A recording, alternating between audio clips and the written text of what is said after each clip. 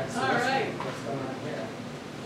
Well, we have here on the left side of your screen is a green sea turtle, and on the right side of the screen is a Kemp's Ridley sea turtle. And I'm just going to put some gloves on. You'll notice our staff and volunteers are all wearing gloves, and that's just for personal protection. Sea turtles can carry something called salmonella, which can make you a little bit sick, so we like to just stay safe. So the first thing you'll probably notice is their colors are very different. You want to shoot from the top down so they can see? Sure. Yep, right like that. Perfect. This animal here, this is a green sea turtle, and you can see how very different. He's got sort of these, I call them sun blazes on the shell there. They're really more of these stripes. And he's a little bit more green in nature. That's not really how they got their name. They got their name from the color of their fat. But then if we pan over here to this animal sitting next to him, this is a Kemp's Ridley sea turtle. You'll notice how dark that animal is. This animal, the Kemp's Ridley, also has these ridges here. You can see are fairly dramatic. You can show them from the side a little bit. You'll be able to see those ridges a little better. Can everybody see that okay? Margot called him Batman. Batman? Who said that? Come on. Someone named Margot. Margot. Thank you, Margot. He does look a little bit like that. He looks like he's masked almost. You can also see, if we pan in a little bit here on his face, you'll notice that he has a very sharp beak. Can everybody see that? See how he has a little pointed hook there on the underside of his beak? Emily says we definitely see the beak. Just stay where you are, Adam. Yep, perfect. Okay, great. All right, now we're going to lift up the green turtle and let's go over to him. And you'll notice he does not have that same sharp hook on the underside of his beak. The green turtle, I'm actually going to lift this up. Yeah, there you go. Has a rounded beak and a serrated jaw. And they have these differences really based on the foods that they eat. The green sea turtle right now does eat some meats. He eats some squid and herring, some fishes. But as he gets older and older, they'll become exclusively herbivores. So that means he's only going to eat vegetation. Whereas the Kemp's Ridley has that hook on his beak because he's going to be eating crustaceans. So he needs to crush through crab shells and things like that. Does anybody have any questions before we keep going?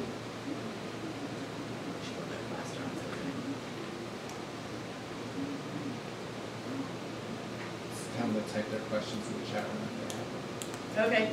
Yes, if you have any questions, go ahead and type them into the chat room right now, and we're going to keep going. I'm going to have you lift up a little bit. We're going to look at the lower shell of the turtles, which is called the plasteron. There's a top shell, which is called the carapace, and that's this one here, and this is a hard structure. This is bone, and then go ahead just gently. And then underneath, this is called the plastron. You can see some differences here as well. The Ridley on this side of the screen, you'll notice he has some dark coloration on his flippers, and just a very different shell here. I know these animals are very active. And then this is the green sea turtle, and he has a very smooth shell, all one color, and very few colorations on the rear flippers and the bottom. Margot asked if the green sea turtle was healthier. Margot asked if the green sea turtle is healthier. Not necessarily. They all came in from something called hypothermia, which was often referred to in the media as cold stunning for these animals. They've both been here about the same amount of time, and they've been getting therapy. The green sea turtle looks a little bit bulkier, so he's got a little bit more weight on him, but the Kemp's Ridley turtle there on the right side of your screen is also pretty hefty and doing quite well. Good question. Ask if anyone else has a question. Does anybody else have a question they want to ask? You can just go ahead and type it right into your chat room.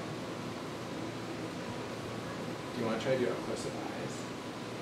Sure, if you can. I'm going to turn on details. We're going to zoom in just so you can see their eyes a little bit better.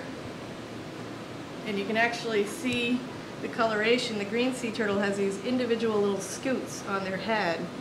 And the Kemp's Ridley does as well, but they don't show up as well because they don't have these nice white borders that you see on the green sea turtle.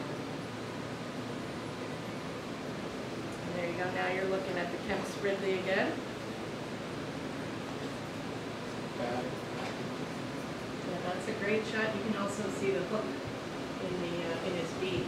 You'll notice a little blemish on it's on the left side of your screen, but it's the right side of the turtle's neck. That's actually a bit of a scar. This turtle came in with a significant wound there, and that's It's just part of the healing process. Eventually, a lot of that will go away. There'll be a little bit of a scar left, but it won't be quite as visual as what you see there. Cool. So how much these guys weigh? Well, actually, one of them needs a weight This one was 2.9 kilograms. 2.9 kilograms. So there's a math question right there. If anybody wants to figure out how much is 2.9 kilograms in pounds, we'll let you guys do the math. Somebody can give us the answer if you want. What do they do every day? Like, what's a regular treatment like for these guys? Excellent question. Somebody asked, what do they do every day? What's a regular day like here in the sea turtle hospital? And generally, when we come in the morning, we get here pretty early. We like to clean the tanks first and just sort of check on everybody. And then we'll go through and we'll do treatments. And part of the treatment regime is just taking out the animals. They don't all come out every day. It depends on their treatment schedule. And it depends on what sort of wounds or injuries they might have, or perhaps it's an infection and they need an antibiotic. It depends on the frequency of those medications. So if they come out, they'll get a full exam. We'll check their eyes, we look in their mouth, we check all their systems, and we look for any, things that might develop while they're here. Maybe they came in with something that's been sort of dormant or hidden. And as they are here and they're getting healthier, sometimes smaller things might become more apparent once they've been here for a little while. And they all get a weight as part of their exam so that we can monitor their health that way. And then once the treatments are done, we'll go ahead and do a pretty big feed. And some of the common foods that we feed are squid. Seems to be a favorite here among all the sea turtles. We also feed herring, capelin, and on occasion shrimp. Now, also earlier I mentioned the green sea turtles. That's this guy here doing a little bit of a squiggle dance. They'll also get vegetation, so we bring in a lot of a variety of greens, so lettuce, romaine, things like that, and we submerge that in a little tray that we have, and they will start to graze on that. So no questions yet. No more questions. Is there any?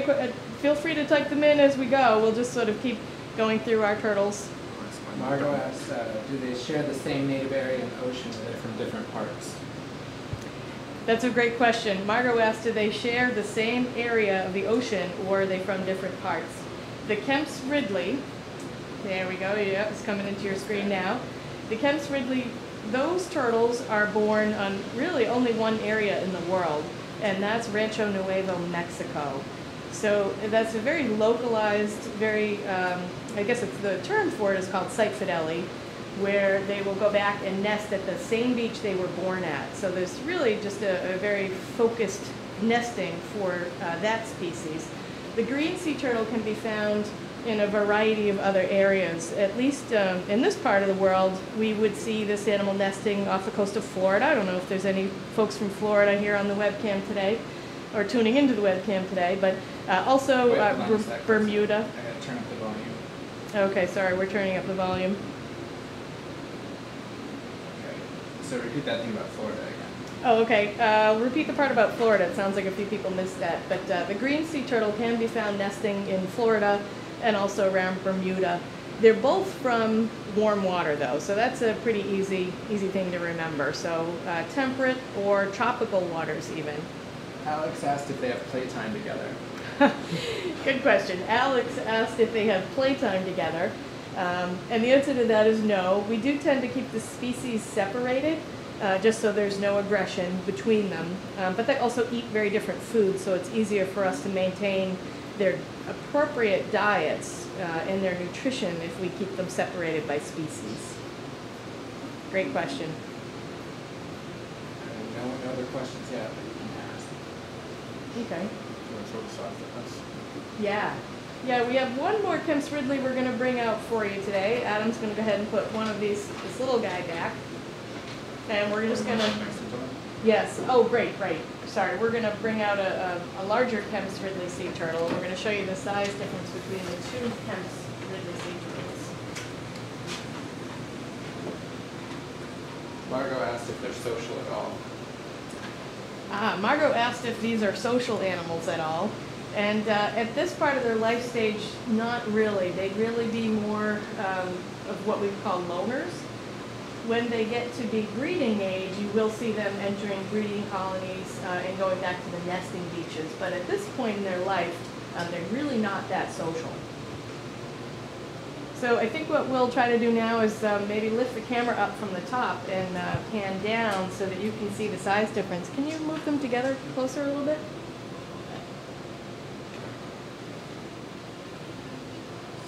Is that better? Yep. Okay, so there you can see the smaller of the two Ridleys on the left and then the larger one on the right. Hold on a second, I gotta fix the sound. Okay. Point it up. And also, you might notice that they have these little white markings on their shell.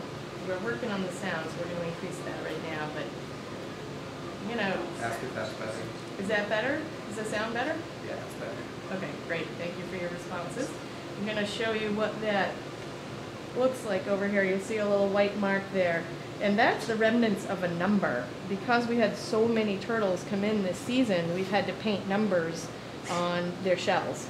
So while this animal's out today, Adam's going to actually repair that number so that you can read it a little bit better. But we always put two numbers on. So you'll see on this side, there's a number there. So we know that this is animal number 6-1. So we'll go ahead and fix his number for later. And each animal has a number like that painted on it. And that just allows us to make sure that the right medication goes into the right animal and that each animal is getting the right nutrition. So I'm going to show you both again. So there you got a good shot of them side by side. How much older is the larger one, do you think? Good question. Somebody asked how much older the larger turtle is than the smaller one. And the answer to that is we really have no way to age sea turtles currently. There are some scientists working on it, but we'd have to guess that probably the animal on the right might be roughly 3 years of age, and the animal on the left probably about 2. And those are age estimates based on some science that has been done. It's not just a guess. It's based on some science, but it's a difficult process to age these animals. And reptiles live a very long time. Ask if anyone else has a question. Okay, go ahead. Keep typing your questions in there because we can see them as they come up on the screen, and I'll go ahead and repeat them. How do you tell if they're male or female? Excellent question. Somebody asked, how do you Wait, tell? hold on a second. Here, what we have? Yeah, grab that. Keep the volume up again. It keeps knocking down. Okay. got it. Okay, there. Is that better? Can you hear me? The volume keeps turning down a little bit for some reason. Some people say it's stuck on. Say, can you guys hear? Okay, can you hear me now? Okay, and it says it's better. Okay, great. Thank you. All right, so the question was, how can you tell if this is a male or a female? And the answer is we really can't. The only way to determine that for sure would be to actually do a procedure called a laparoscopy. And it would be a surgical procedure where you'd have to insert a little, almost like a little camera so that you could actually look at the animal's organs. So at this point, we wouldn't go ahead and do any sort of surgical procedure of that nature just to figure out the gender of the animal. Very good question. Whoever asked that should get extra points. All right, sound is back again. All right, so I think our sound is back again. So if any of you missed the answers to these questions, go ahead and email us again, and I can repeat the answer. All right, sound is back. Great. Very good. Wow, there's a lot of people logged on. This is fantastic. Oh, Liz is on from the Aquarium. Oh, Liz great. Whitmire. So, can we download a recording afterwards? Say, yeah, it'll be on the blog afterwards. Okay, somebody just asked if you could download a recording of this program, and the answer to that is yes. After the program, it will appear on the blog, and you'll be able to download it. And how big do these guys get when they're fully grown? The counts and the greens. Another great question. Somebody asked how big these animals get when they're full grown. And what you're looking at, again, this is the Kemp's Ridley. This is the most endangered sea turtle in the world. Both of these two turtles in front of you are Kemp's Ridleys. And they get to be about the size of probably a car tire, maybe a truck tire. They are the smallest of the sea turtles in the world. Whereas you'd have your leatherback sea turtle, which we do not have those here in captivity. that would actually be the size of the entire car, not just the size of the tire. So that gives you some idea of the difference in size of the different sea turtle species. Great question. And Myrtle's a green one. Yes, for those of you who have been to the New England Aquarium, myrtle is a green sea turtle. Somebody just asked what species myrtle was, and she is also a very large turtle, and that's common for the green sea turtle species. I'm going to show you the green again over here. This again is a juvenile green, so at some point in myrtle's history, she was only this big, just tiny. No one's asking a question, but you can say how many people have seen Myrtle at the aquarium. Yeah, how many people have seen myrtle at the aquarium? Can you go ahead and type your answers in the chat room, and we'll be able to see them here. Over in the other room, they asked, what are the biggest threats faced by these turtles? Great question. Somebody just asked what are the biggest threats faced by these turtles, and unfortunately right now at this time it's probably human activities, and that is probably the biggest threat right now is just some of our methods of catching fish, or certain fishes, actually really put these animals at risk. And maybe the biggest one is the shrimping industry. And they are working on some modifications to their equipment that will help reduce the number of turtles that tend to get trapped in those fishing nets. So there's a lot of work being done to try to reduce what's called the human interaction part, so that these animals don't get taken accidentally into those nets. Great question. Alright, so is there anything else we want to do with these guys? You want to show the plastron real quick, guy? Good. Oh yeah, hold on. Kurt's just doing a quick exam on this turtle, so I'm going to bring it right over here and let you see. And again, we talked earlier about when they come out, what do we look for? And what he's doing now is, sorry, our sound is, there we go, okay. So what Kurt's doing now is just examining the flippers, making sure he doesn't see any unusual bumps or bruises, or sometimes they'll have these lesions that will surface after they've been here a while. So we just like to pull them out and do an exam, just like when you go to the doctor. Your doctor sort of looks you over, they check your eyes, they check your, in your mouth, make sure everything's, all systems go, I should say. There we go. All right, so you can see how active these animals are. Robin's got a great hold on him while Kurt examines. The turtle is protesting a little bit, but that's normal. At this point, it should. I'll ask how many teeth turtles have. Oh, somebody asked a great question. How many teeth do turtles have? Alright, go for it. All right, so the question was how many teeth do turtles have? And the answer is none. I'm going to zoom in here on the beak again. So they'll use this beak as a crushing tool, so they don't really need teeth. So they'll use that. You can see the hook. There it is right there. See that hook? They'll use that to crush through any sort of crustacean, like crabs, horseshoe crabs, things like that. So they don't actually have teeth. Very good question. Ask if the sound is better now. Is the sound better now? We're having a few problems with the sound. I think we've got it. Is that better? Yes, it's better. Yes, okay, thank you. All right, so we've only got a few more minutes. Does anybody have any questions they want to go ahead and ask?